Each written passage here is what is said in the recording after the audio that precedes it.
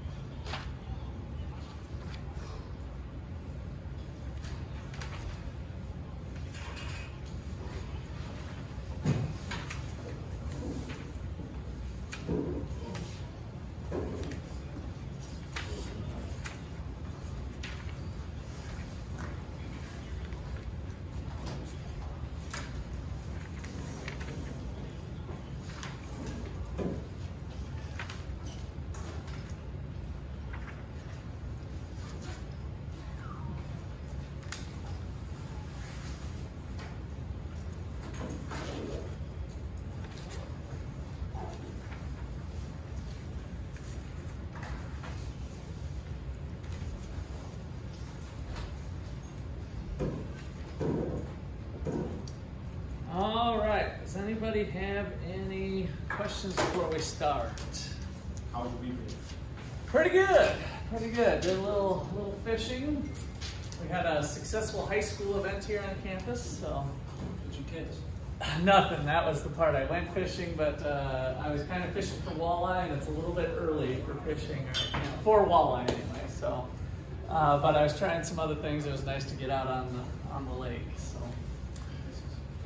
And then I worked on my house that I'm renovating, and I got some stuff done there, so it's good. Sounds like work, but it's kind of fun. All right, so today we start chapter 8 and 9. So this week we're covering 8 and 9, and it's really a continuation of our 3 biggies that we're going to do. And I never defined them as the 3 biggies. But, so chapter 8 is going to kind of bring in the other biggies. So chapter 8, so 3 big concepts. Number 1, for macro, right? For macro. There's other big concepts, but the 3 biggies, the biggies that I want you to keep in mind are, number 1, real GDP, which we defined last time. What was so real about real GDP? Why did we call it real GDP? What was so real about real GDP? So this was the last chapter, last week's test, yesterday's test. Focus on quantity. Great, Emily. So it is the quantity of goods and services. So the quantity of beer, chicken wings, all that stuff. So the focus here on real GDP is the quantity of goods and services in the nation.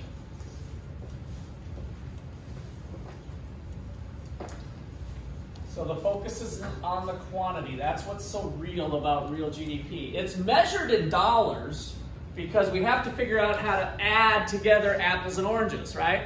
So 10 apples and 12 oranges, we could say, oh, well, this is how much stuff's in the economy. There's 22 units worth of stuff. does that make much sense to actually add the quantities of apples and the quantity of oranges together? No.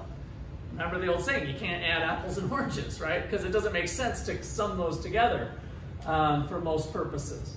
So what do? Well, we say, oh, well, oranges, apples you can buy for $2 and oranges are $1. And so now we've got $20 worth of apples and $12 worth of oranges, and we have $32 of the quantity of stuff, right? So we're trying to measure the quantity of things in the United States of America that ultimately go to help feed and clothe and shelter and have fun and watch movies and other things of all the 330 million people that we have in our nation's boundaries. Okay, so what's the other biggie that we did last week? What did we derive as we did nominal GDP and real GDP? What was the other part that was important? Here's a hint.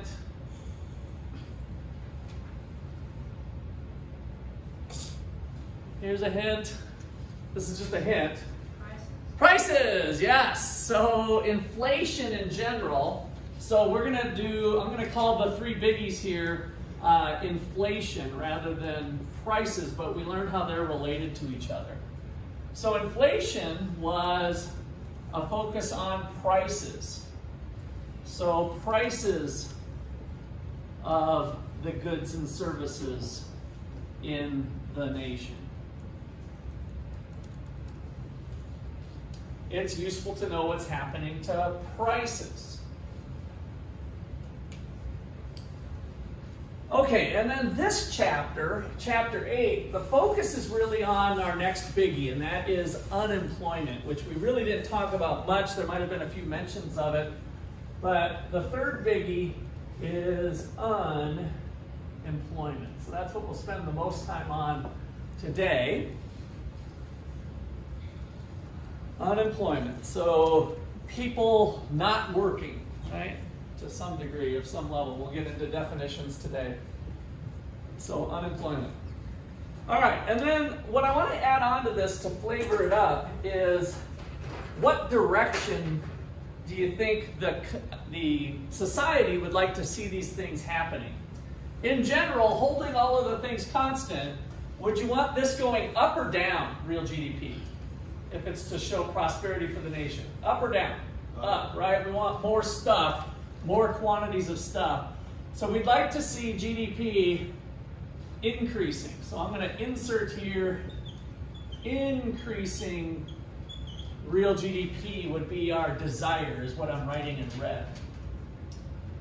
What about inflation? Do we want that increasing? No, not necessarily.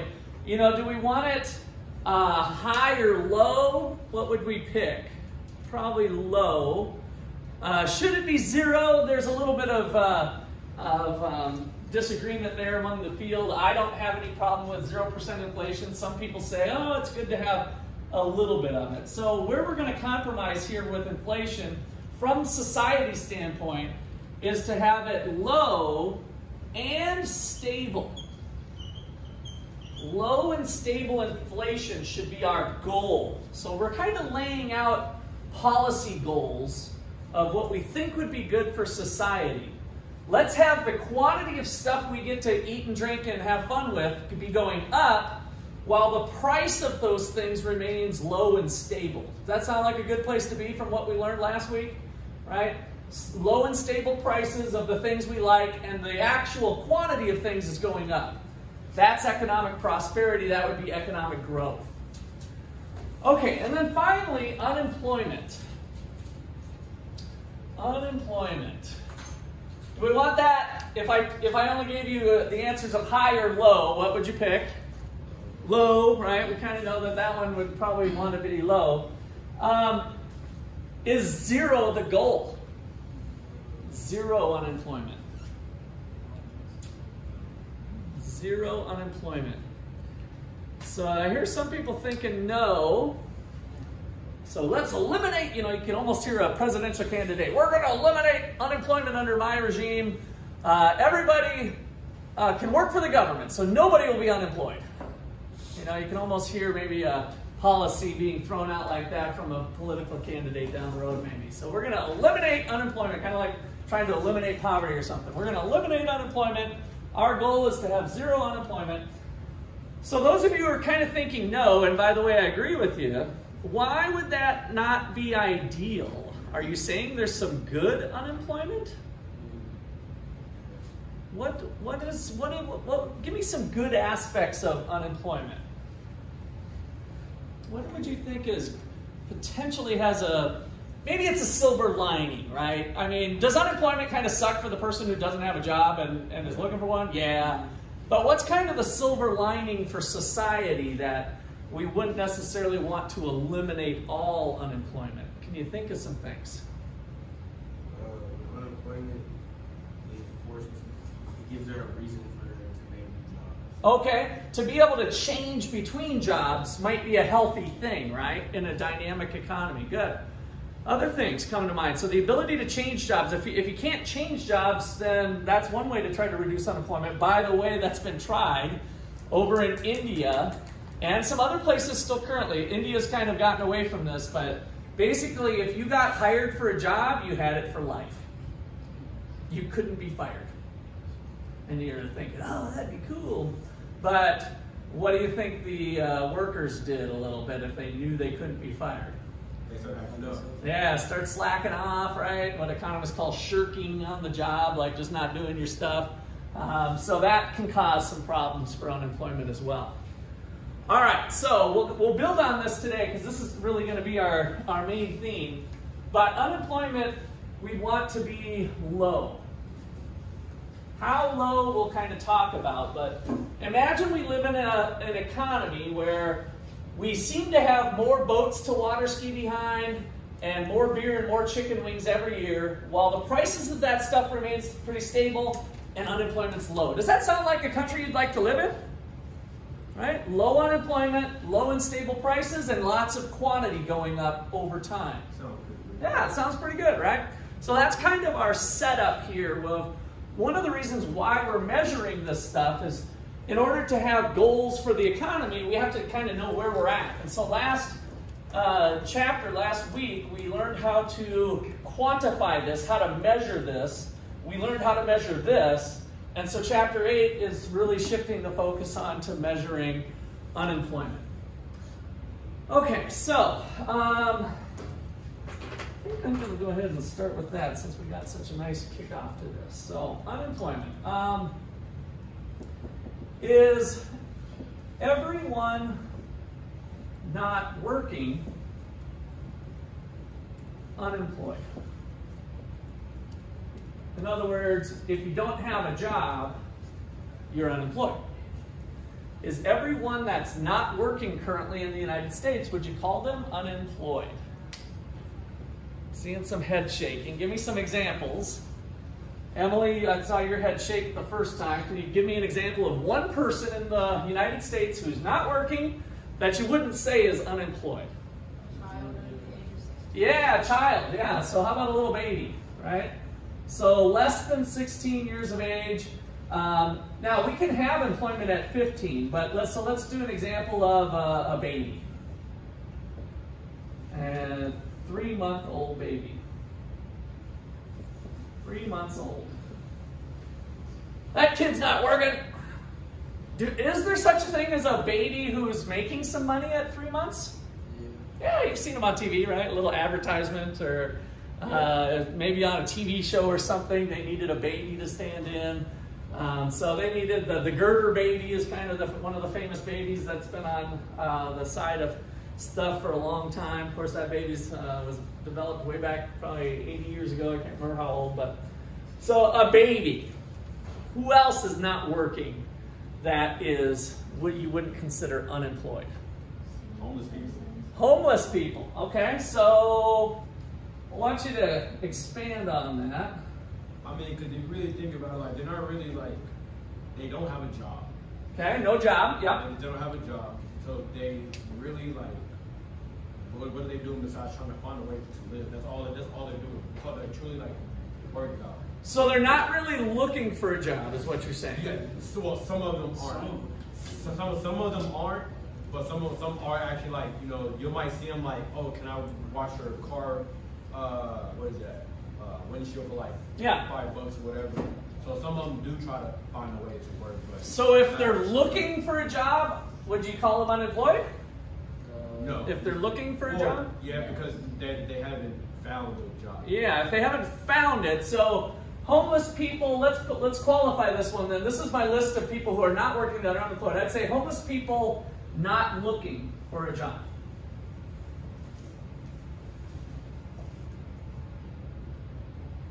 If they are, you know, currently just not looking for work and they're choosing not to be looking, and maybe they're working from couch to couch and tent to tent and whatever, if they're truly not looking for work, then that's their situation. Okay? Somebody else now besides Emily and Jay. Who else can you think of in the United States that is not working, but you wouldn't really call them unemployed?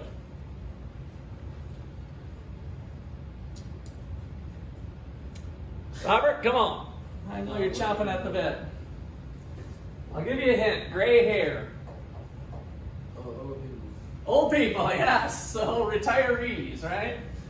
So how about retired people?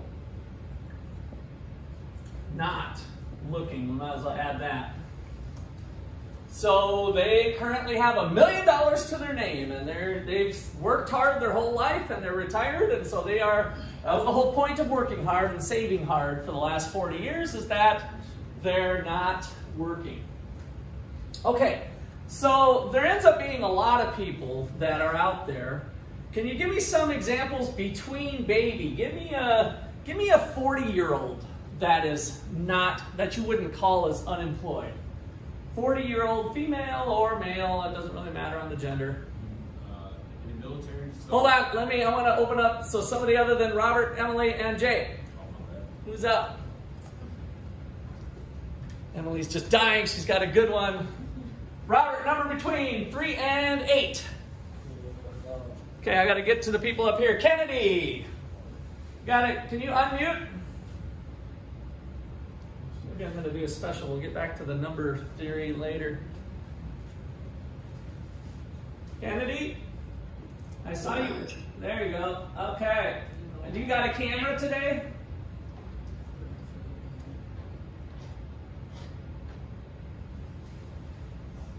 There we go. Okay. How you doing?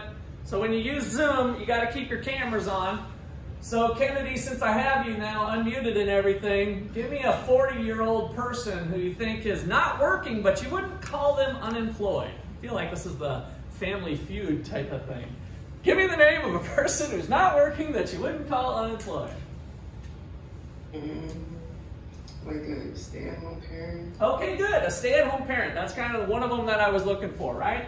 So stay-at-home mom or dad, because they're watching their kids or whatever. So stay at home, mom or dad. So one spouse is working, the other is doing work, like we talked about last chapter of watching kids is work a lot of times. Sometimes it's enjoyable, sometimes you want to wring their little necks, right?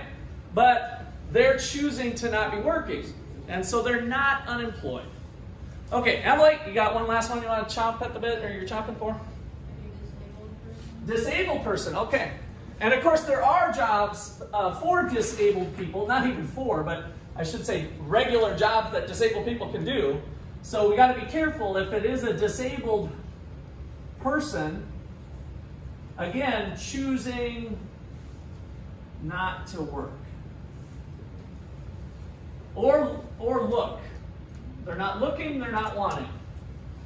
And yes, they might have disability checks coming, but the disability check does not make them unemployed or employed, right? So that fact alone, don't think that those two are linked together somehow. They're not. So the key thing with all of this then, the thread that I was looking for you to kind of pick out, is that they're not working, but they're also not looking, right? So that's what we have for people who are unemployed.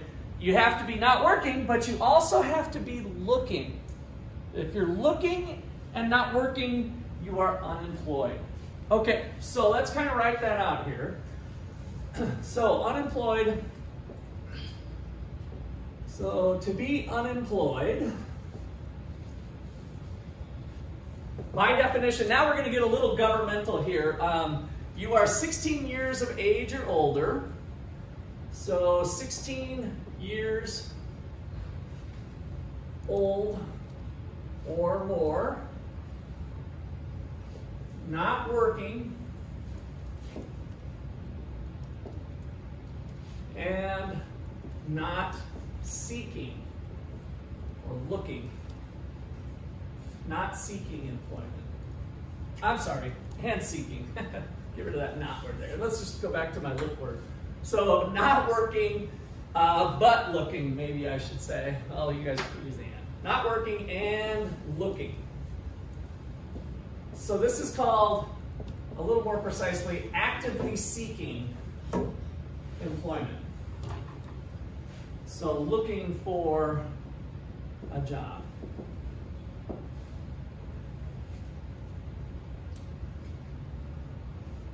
And I did kind of screw up. I should look at my notes a little closer. 16 years of age or more, not institutionalized.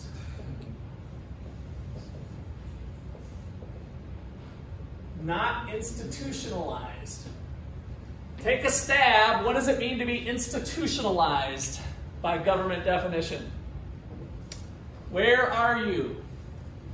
Jail. Yes. So you're in jail, or you're hospitalized, or you're in an insane asylum or something, right? Some sort of institution to where you're kind of there, not through voluntary means. You're in jail or you're whatever. So that is not institutionalized. So basically, you're free to get a job.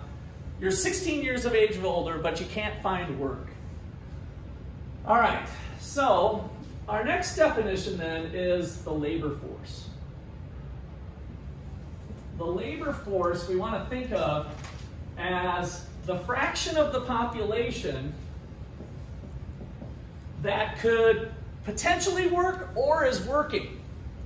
So the largest amount in the labor force is the number of people working, the number employed,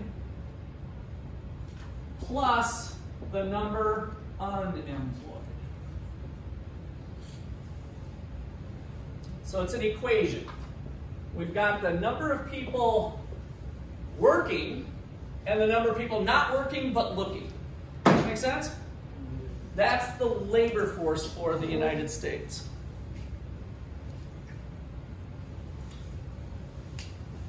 Okay, does anybody know what the unemployment rate is currently, approximately, in the United States?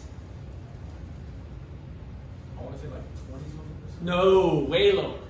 Really? We approached 20% during COVID because the government forced people to lose their jobs, right? All the restaurant workers. 13. Way lower. Yes, Emily's on it. 3-something, like 3.8 or 3.9. So we've actually recovered back to about where we were pre-COVID. Tomorrow, I'm keeping my fingers crossed that the projector will come back. I knew we had some people on Zoom that were sick or otherwise, and so I didn't want to do what I did last time with showing you some stuff. But we got some cool stuff that we'll look at tomorrow. Hopefully the projector will be on, or I'll figure out how to use it there. But yeah, the unemployment rate is at really some historical lows still. From an economist standpoint, I suspect it's not going to stay there, unfortunately, but that is where it's at. So the unemployment rate is our next statistic. The unemployment rate, which we'll just use a big U for the unemployment rate, is a fraction. It's this 3.8%. And it is just the number of unemployed, the number of people unemployed divided by the labor force.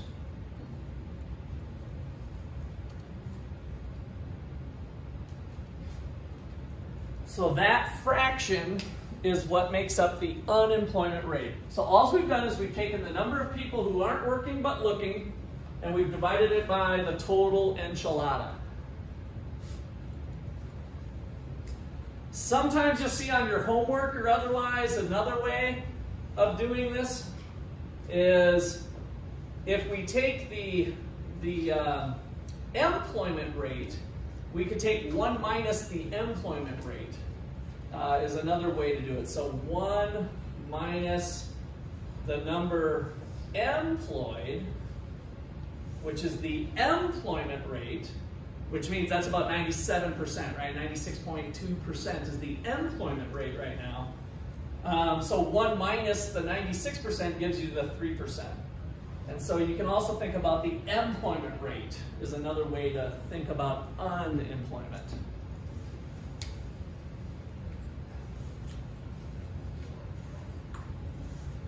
All right. So let's do a little breakdown. Any questions on that? Kind of some of the mechanics.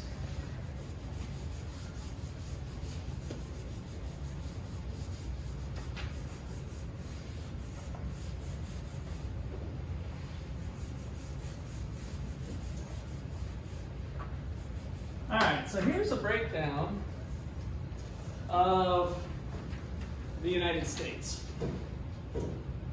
So U.S. data. This data is a little bit old, but it's kind of, again, I would have showed when it is. When is this? 2006, but that's all right. U.S. data. So what is the population? So the population, let's just say, at this time was around 300 million, sorry. And then we have the working age population.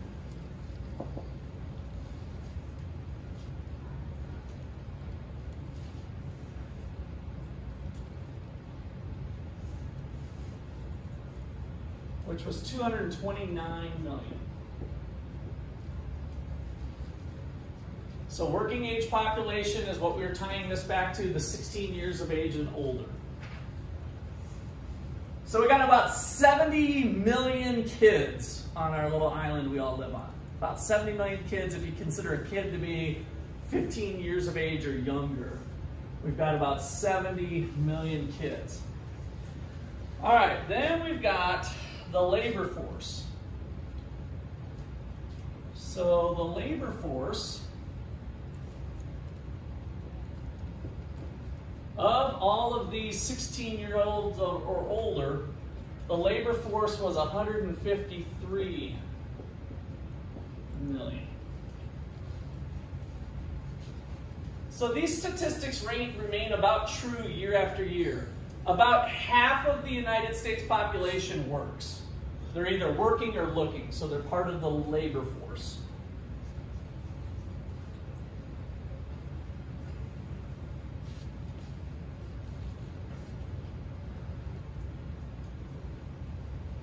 All right, questions or comments on that?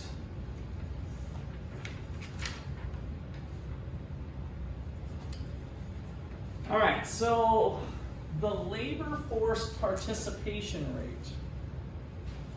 How many people choose to be a part of the working of the population? So we call that the participation rate.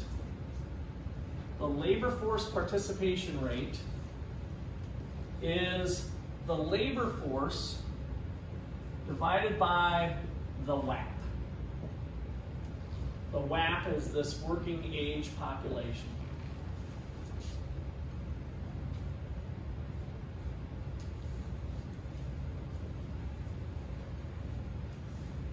So we got to get some of these statistics out. I know it's a little bit boring, but we'll get there. So the labor force participation rate, you know, how much is it here with these numbers? We've got 153. Who's got a calculator handy? Divided by 229. Has anybody got a non-phone calculator? Maybe you got your laptop open. If you got a calculator handy, what's 153 divided by 229? Your phone needs to be put back here. Okay. What'd you get? 0.66. So 0.66, and then give me one more digit. 8. So that is 66%. So this is kind of a nice number to think about. All right, how many people that are of working age, 16 years of age of older, how many of those people are choosing to work or looking for work? About 2/3 of them. So we got about 2/3 of the working age population that's looking for work. So that's kind of, it starts to get our arms around the United States situation here, and this is stuff that can be tracked year after year. So our last one for this is the employment to population ratio. And this equals the number of people employed divided by the working age population.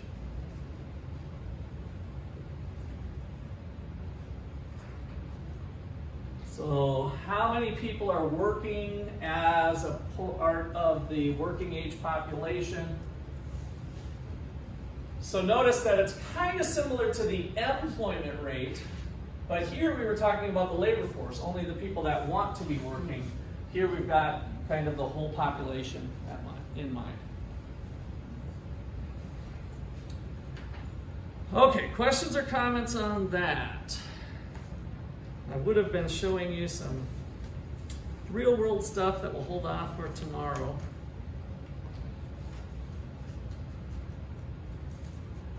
All right.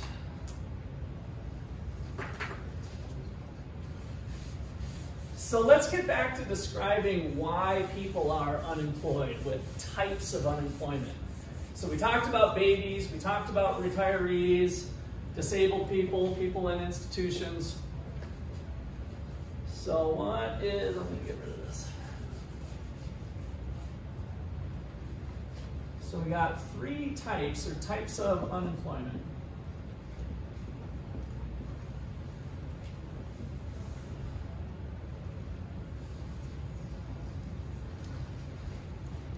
So the first type is frictional unemployment. Frictional unemployment.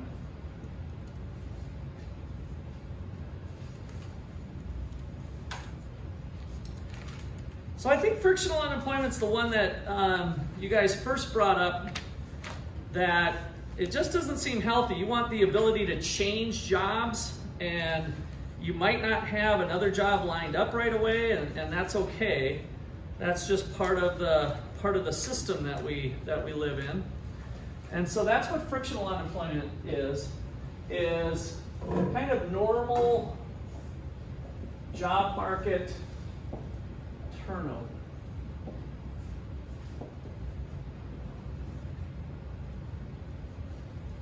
Normal job market turnover. So some examples would be quitting your job.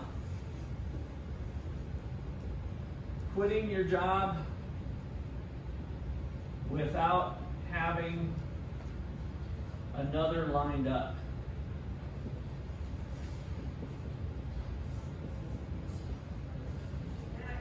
So an old country western singer, Conway Twitty, I think, sang one time, "Take this job and shove it. I ain't working here no more." You guys hear that song before? I know I don't have the best voice in there, but it's kind of a fun song, right? Take this job and shove it. You tell your employers, like, that's the last time you're going to tell me to do that and not be respectful of me, right?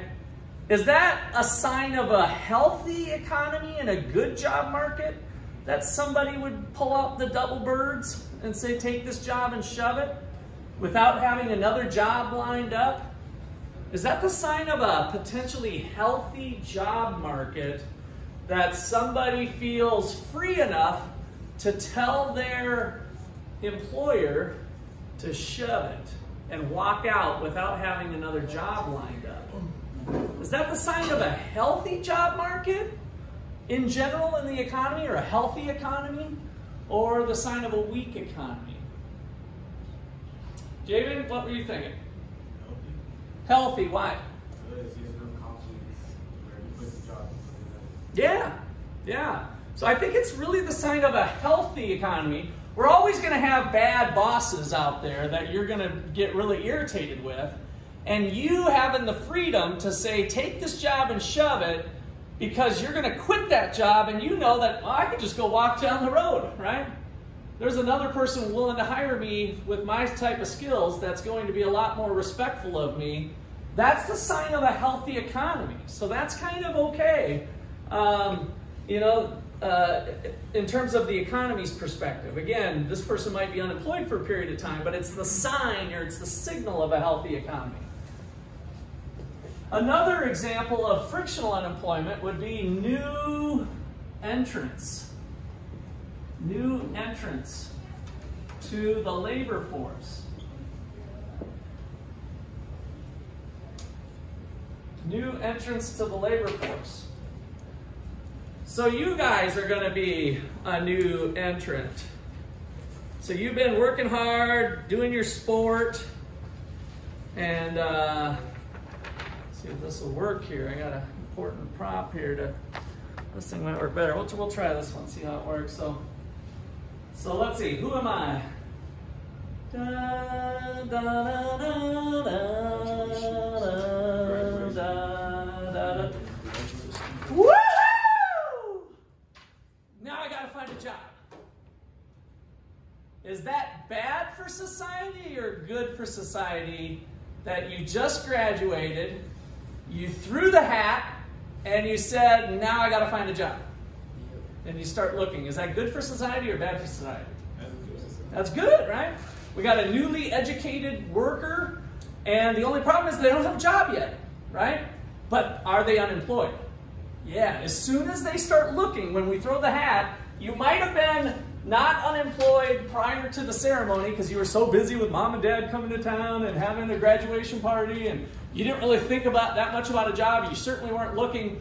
But as soon as you start Googling and trying to find a job, just like that, you're unemployed. You've become unemployed just like that, right? That's unemployment. That's another example of frictional unemployment. So we could have new graduates as a sign of frictional unemployment. So new college grads.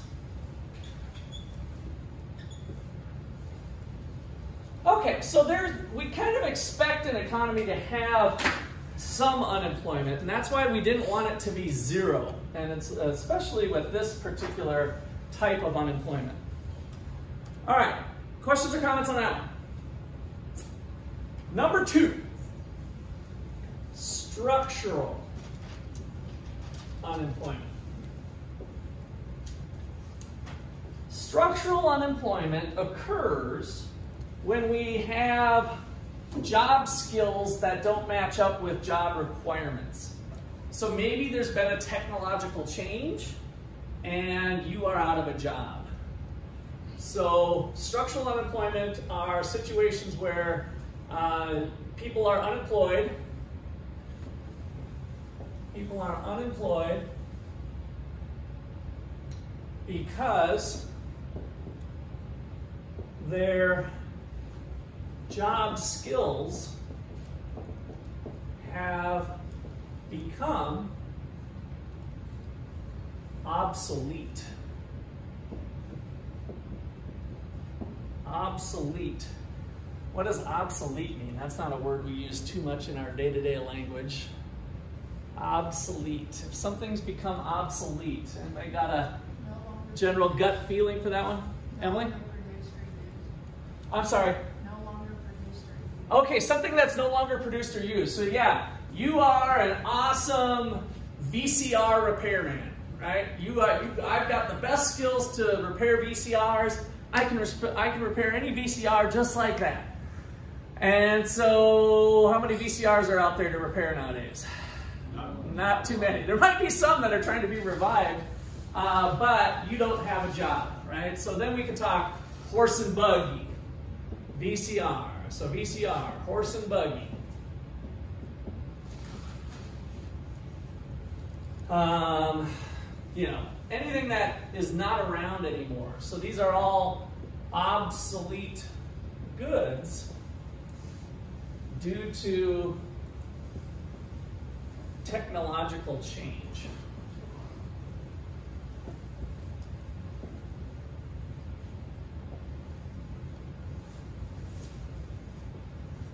Is that type of unemployment good or bad for society? Is this a bad thing for the economy that we're having structural unemployment? Is it bad that we don't still use VCRs?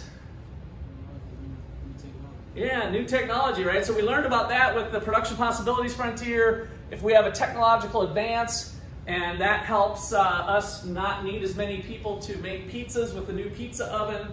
It sucks that you got unemployed, so it sucks for you, but hopefully you can get a new job fairly fast. If it's a healthy labor market, you can find a new job with new skills, or maybe you have to go back to school or learn a different skill set somehow. But from society's standpoint, we learned about the benefits of technological change, right? That we're all made better off. So again, structural unemployment is one that is good for society. All right, so our last type of unemployment is cyclical unemployment.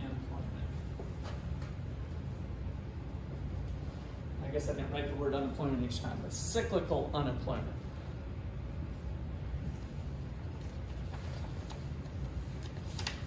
All right, so cyclical unemployment is due to kind of the ups and downs of the economy. So cyclical unemployment, I get so excited singing songs and everything, my shirt's coming undone. All right, so cyclical unemployment occurs when there's a general downturn of the economy. So occurs when there is a general downturn of the economy. So a recession, which we're going to define here in a little bit too.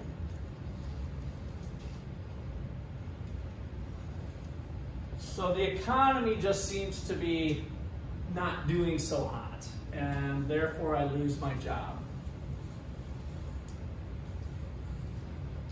All right, so I guess maybe this is a good spot to kind of bring this in right underneath the cyclical. So we have what we call the business cycle. So the business cycle is fluctuations in real GDP over time. Fluctuations in real GDP over time.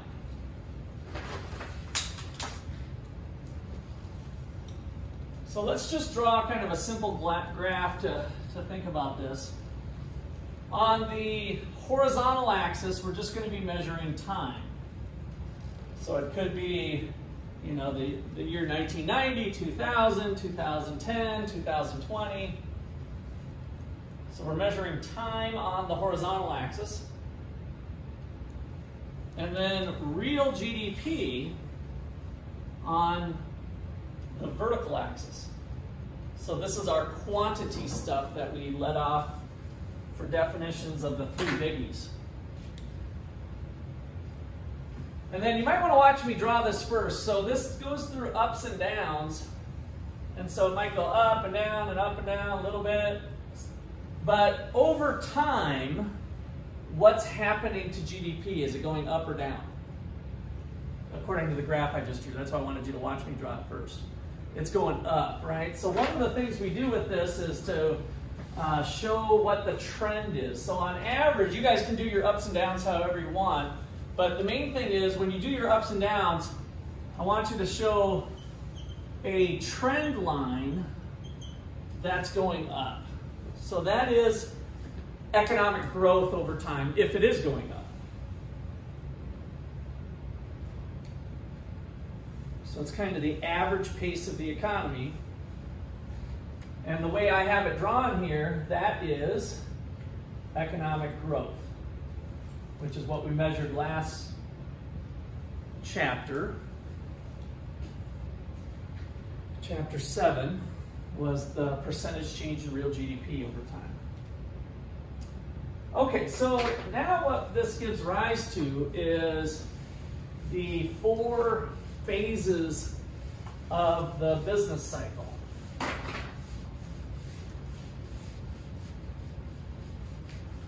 So there's 4 pipes with the fluctuations. And it's pretty simple, really. It's just self-defining. It's either going up or it's going down, or it's come to a peak or it's come to a trough. So it bottomed out. So if we take a look at this, you guys could pick anywhere you want. When the economy's growing, this phase here, it is expanding. So this is an expansion of the economy up to the blue line.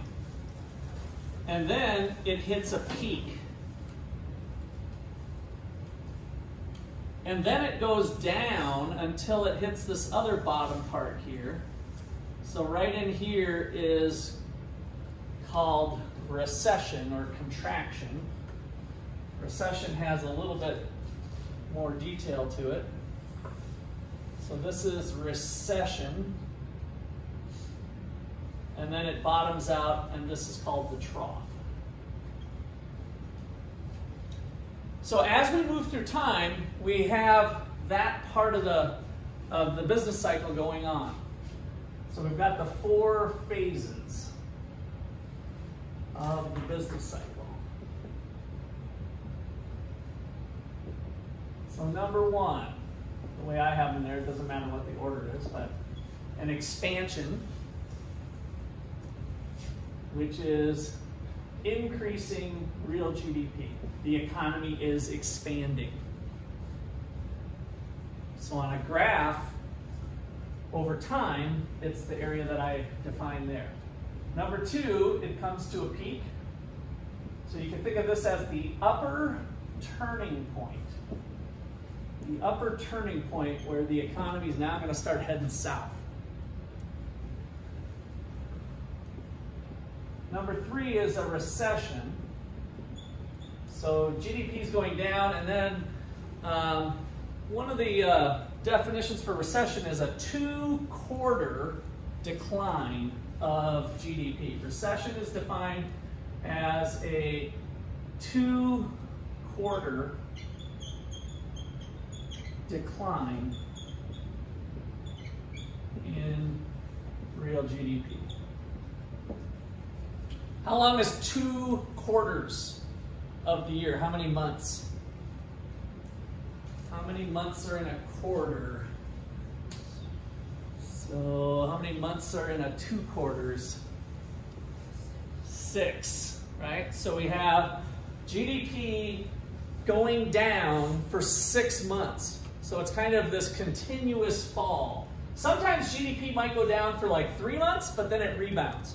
So we're not going to call that a recession. So it kind of needs to be this 2-quarter decline in GDP. Otherwise, we might have had a small contraction, but we wouldn't label it a recession. And then we might as well throw this out for fun too, under this one. You've heard of the Great Depression. There isn't really any formal definition. It's just a really bad recession. So it was more of almost a marketing thing that we called it the Depression. But this is just a really long, bad recession. There is no formal definition of what a depression is. So it really falls into this recession category, but it just was really depressing. So they call it the Depression. Does anybody know what the unemployment rates were during the Depression time frame, 1930s? So we just said that the unemployment rate today is 3.8%. What percent was it, do you think, back then during this Depression era? 20 would be pretty bad, 24, 25. So that's about where it was at. Imagine a fourth of the people that you walk to on the streets are wanting a job but can't find a job, right? Our definition of unemployment, they're looking for a job but they can't find it. A fourth of everybody. That is depressing, right? So Depression era unemployment was around 25%, 20 to 25% unemployment during the Depression era. Okay, so then our last phase is the trough. And it can simply be defined as the lower turning point of real GDP. So the economy goes through these ups and downs, the ups and downs. So I kind of weaved this in here so that we could highlight how that relates to this type of unemployment. So when the economy's doing bad, I might lose my job, not because our product has become obsolete, right? Or not because my skills are no longer wanted. There just isn't enough people that want to buy our product, and so I'm going to have to lay you off, right? I'm going to have to fire you because of that. All right, so questions or comments there? Does this one sound bad or good? Cyclical. Does this one sound bad or good? So we said frictional sounds good because it's kind of healthy, dynamic economy, and structural is good in the sense of technological advance. What about cyclical? I lost my job just because the overall economy is going down. Does that sound good for society or bad? Bad, right? So that one doesn't sound quite as nice. There's not like good reasoning behind it just because there was a general downturn. And so in general, we'd like to avoid these highs and lows, right? Have you guys known some manic depressive people? Like they're really on a high, right? The manic is when they're like, oh, they're so fun to be around, it's so hyper, and we gotta go to this, and we gotta do this, and I can do everything, and all my homework's done, and I'm doing #1 in cheerleading, and let's go, I like this guy, and right? You almost can't stand it. And then the crash. And now, oh, I don't know what I'm gonna do with my life, I don't wanna go to school, I don't wanna do anything, right? So that type of life is a little stressful. Right? If you go through these really big highs and these really big lows, kind of the same thing for the economy. If we could somehow have a choice, which might be kind of hard, by the way, but if we could take a smoother ride on this trip and still have the same average growth, a smoother ride would be better, right? If we could somehow have maybe not quite the highs and lows, but still maintain the red line for growth, that would be preferred, if that's possible, or if there's some things we can do. Okay, so let's write some of that down. Some kind of key points.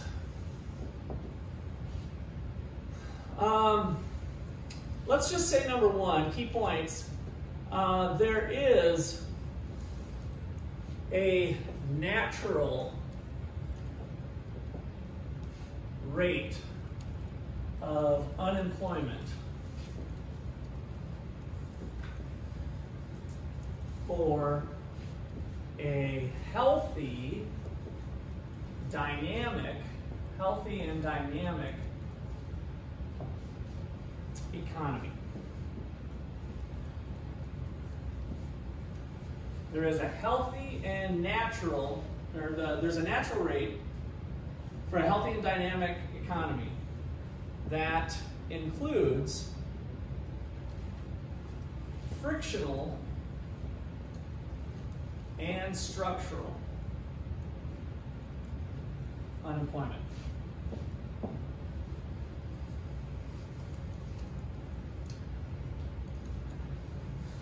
So that is what we call the natural rate of unemployment. So this is kind of a new term here.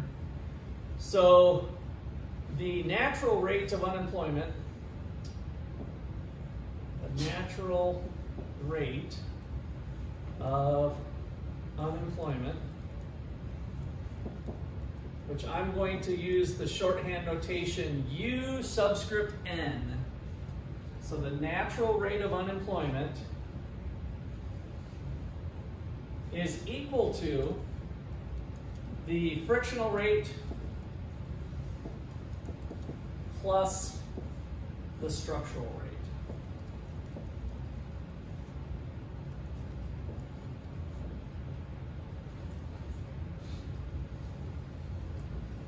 So now when we think about our goals for the economy, it should be to squeeze out any cyclical unemployment. And so right now, I think you would not find any economist out there in the nation, which is surprising because economists like to disagree with each other, that right now we are either at or below the natural rate of unemployment. So it's possible to be almost too low. So the natural rate traditionally, and again, this has changed, but I'd say still today, I'd say 90% of the economists would estimate the natural rate to be between 4 and 6%. So we don't really know how to estimate it exactly, but let's just say most economists estimate natural rate to be between 4 to 6%. I'd say you get most economists to agree. So that means if we're at 3.8%, we're probably below what would be expected in a healthy economy.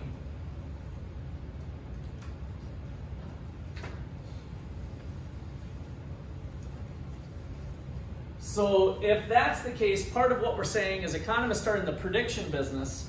What would we predict the unemployment rate's going to do? Go up or down?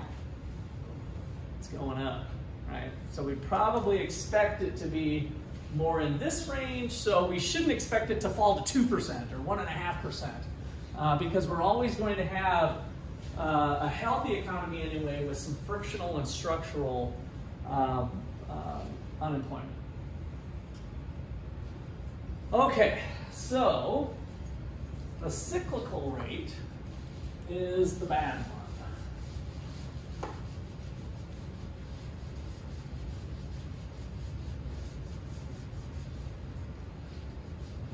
All right, I'll get rid of this.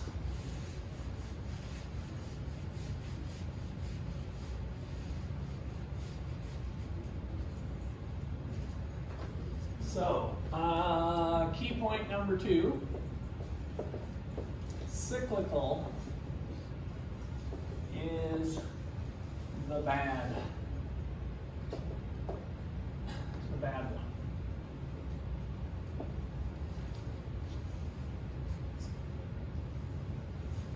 Which then raises the question of, can we get rid of the bad one? So I'll just kind of pose that. Is it possible to reduce cyclical unemployment?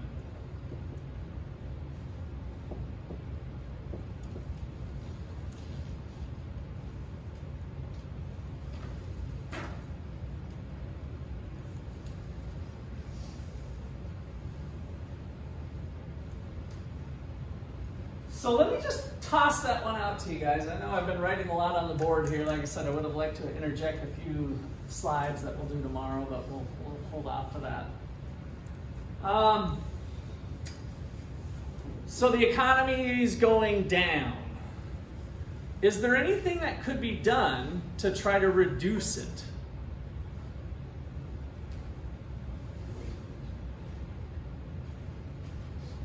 Is it possible to reduce cyclical unemployment? Is there a government policy that could possibly attempt to reduce it? What could the government do?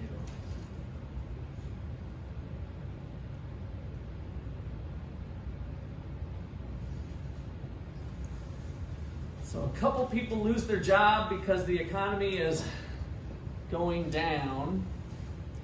What could the government do? Robert? Nice and loud, be brave. Extra credit pen's definitely out, even if you have whatever you have to say. Yeah, so if the economy is going down, having a recession, right? So there's just kind of one of these general downturns. My question is, could the government intervene somehow to help that person who's unemployed because of the economy going down? What could the government do?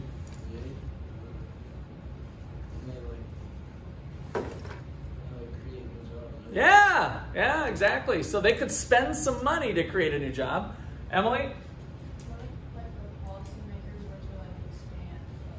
Okay, so do something like build a bridge or add internet, right? So if we go build a bridge, we need 100 workers to go build a bridge, right? Now, when the government does that, though, they're spending money. Whose money? Taxpayers. Now, do they always raise taxes when they spend more money? Do they always raise taxes when they spend more money? No. What can they do? Can they borrow money? Yeah. So then we're back to that national debt and deficit thing. So we're gonna slowly start to weave those concepts into here. So there's an old saying in economics that there's no such thing as a free lunch. And so it sounds good on the front end that, hey, we could just have the government hire some people. And maybe if we do really need a bridge or we need roads or something, maybe there's some value to that. So they could put that person to work. But then the question is, what happens later? Does that policy actually work in the short term the same way it does in the long term? So that's part of what we're going to be teasing out of this course as we go through. So this is our first introduction to unemployment. So I'll write this question up here. This is hotly debated, right? So this is the big debate in economics.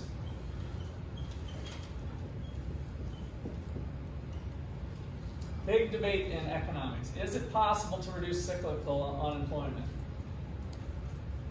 So maybe in the short run, government could build a road.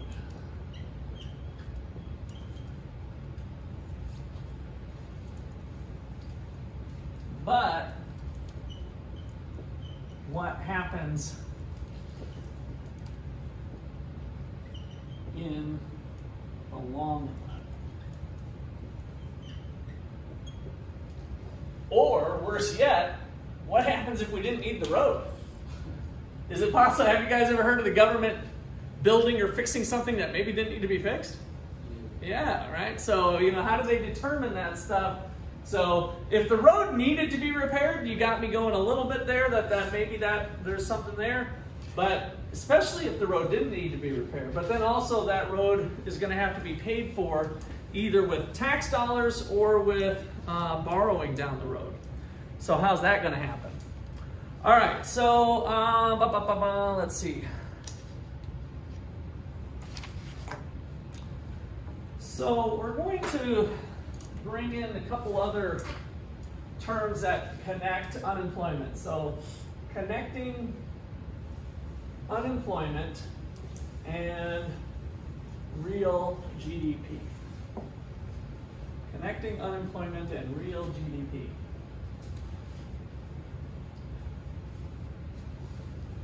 So full employment. Full employment in the economy is achieved when there is only the natural rate of unemployment.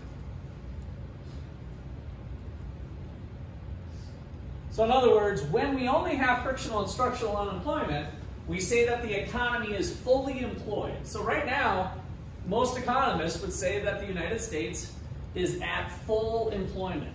Everybody who wants a job has a job, and so this is a pretty good sweet spot for the unemployment rate. All right, and so then we might think back, well, what is the potential for the economy? So the potential output, the potential output, or real GDP, the production of the economy, the potential output or the potential real GDP is real GDP when the economy is at full employment of resources.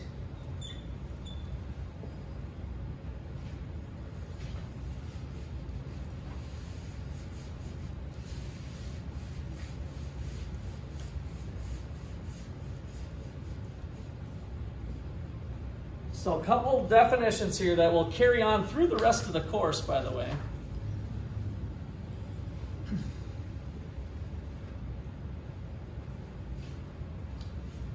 All right, so potential output, let's redraw that graph a little bit. So give me some real GDP, and then some ups, and give me a couple ups and downs. And then we'll have that trend line, but I'm going to relabel it a little bit. So we think that the economy goes ups and downs, and that it kind of revolves around the potential for the economy. So we hope that at some point here we're hitting our potential, and so now the trend line you can think of as potential real GDP.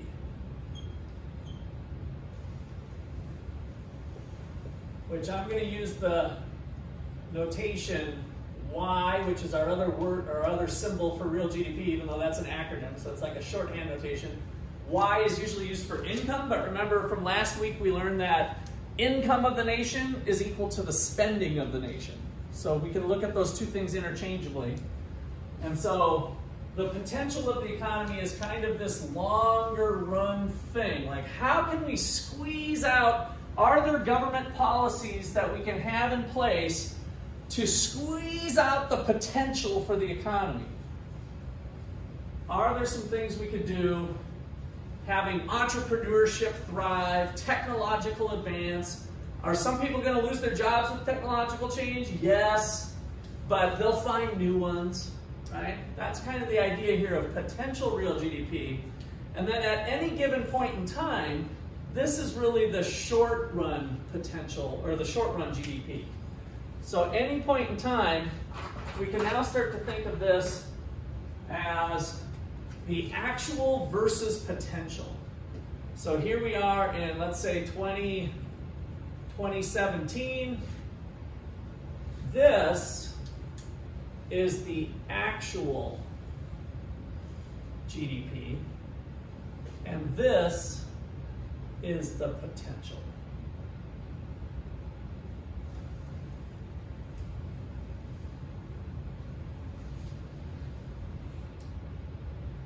And then in 2020, we had this recession, maybe due to COVID or something.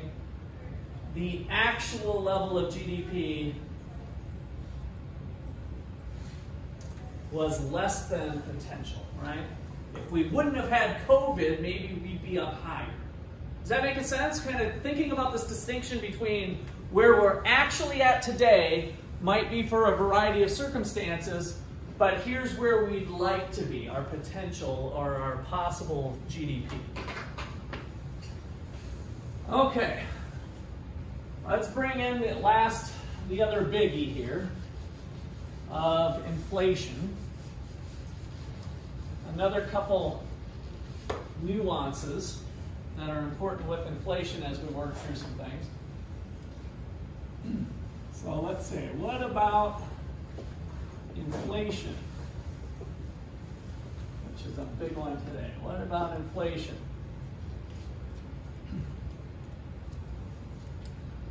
So we're going to break inflation into two parts, anticipated and unanticipated.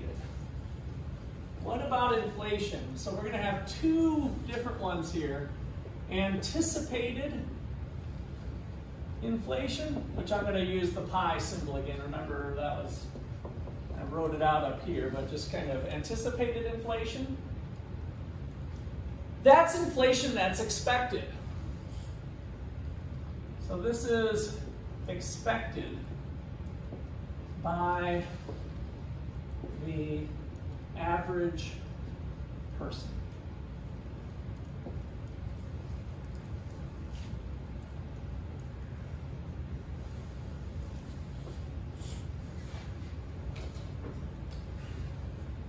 So before this crazy inflation started off, were you guys really worried about inflation?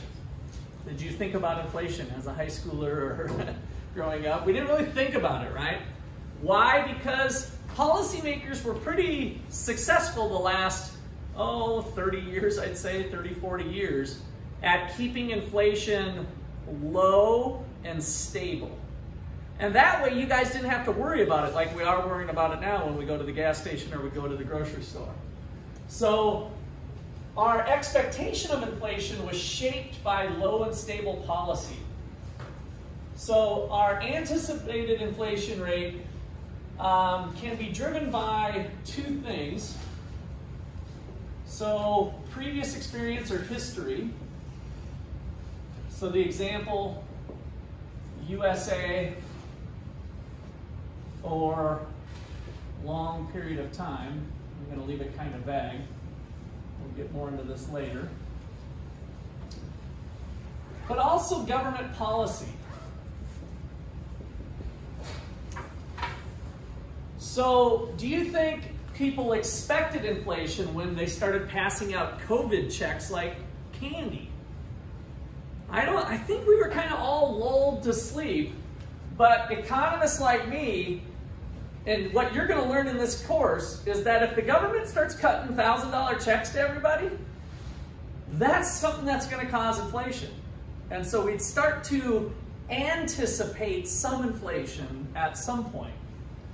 All right, then we have the unanticipated. Unanticipated inflation. And that's a lot of what we got now. That is simply unexpected inflation. Which almost sounds kind of dumb, but again, some of us might have been expecting inflation and other people were surprised. So unexpected inflation by the average person.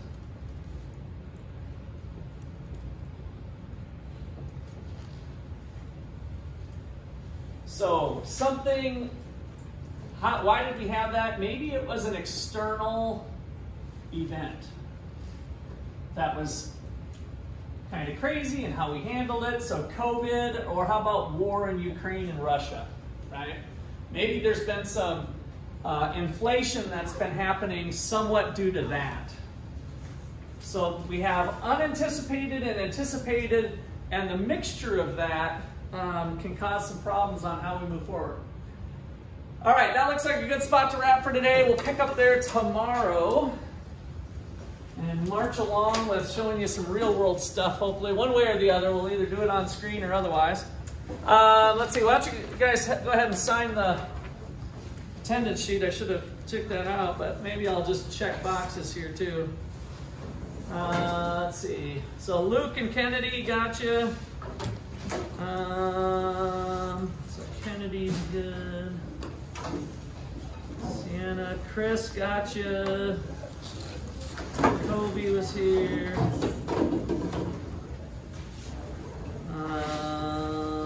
Janaya, gotcha. Mariana was here. Andy. Robert, Luke.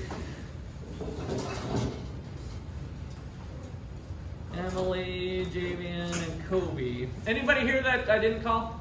Give me your names again, sorry. Jalisa, Simon. You're Jalisa, okay. I remember seeing you kind of on Zoom. Well, not really, because I don't think your thing was working. Jalisa and? Andrea. You're Dre. Okay, gotcha. I won't be here tomorrow. You're gone tomorrow, okay. So we'll be wrapping up. Sounds like maybe, were you reading ahead a little bit into the chapter, or? No, I just know. Oh, you knew that stuff, good. What are you majoring in? Accounting. So you probably need to add econ too. Give it some thought. I took econ in high school, so that's why I kind of know already. Okay. Where did you go to high school? Salina Central.